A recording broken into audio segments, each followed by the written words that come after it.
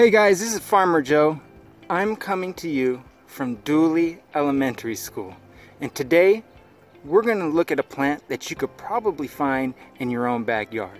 So let's go out into the garden and see what's going on. In this garden, there's quite a bit of vegetables growing on here. And there's all sorts of stuff, man. I see there's some kale and there's some flowers right there. A little California poppy over there. And then, well, we also have, oh, look at this. Look at this, little pretty flowers, blue flowers.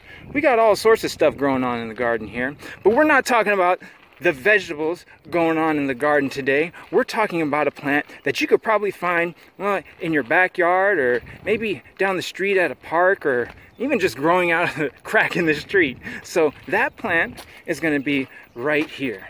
And we've got, there it is, wild mustard.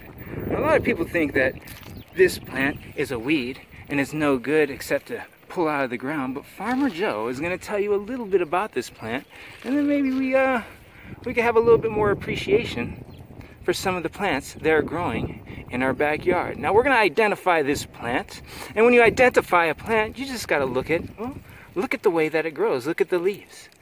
The leaves, look at that. The leaves have these big lobes on them. Look, they almost look like dandelion leaves. And the main way that we're going to identify our wild mustard is going to be the flowers.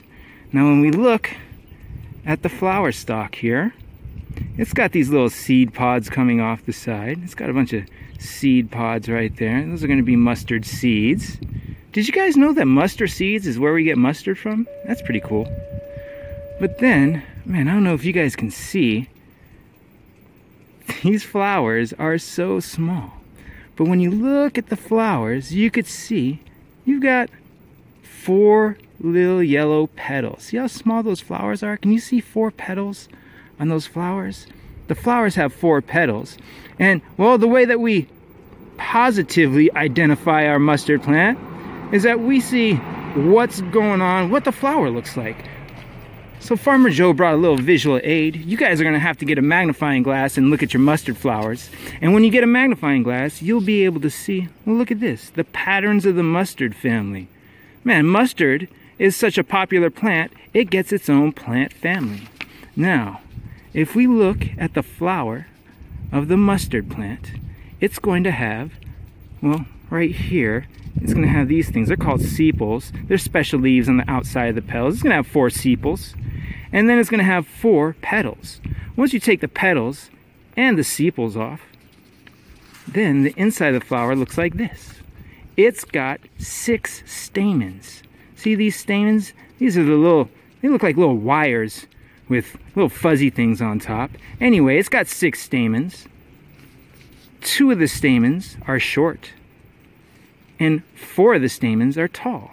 This is how we can identify that this is a plant in the mustard family and that this is wild mustard. Now, once you've identified your wild mustard plant with an adult, you can do a taste test. Now, let's see. Farmer Joe is going to get a leaf right here and he's going to taste it. See, Oh yeah.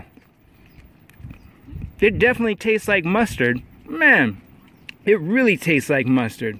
Man, look at all this mustard growing here. I think man, you can make this in a salad with a little honey vinaigrette. Huh? How's that sound?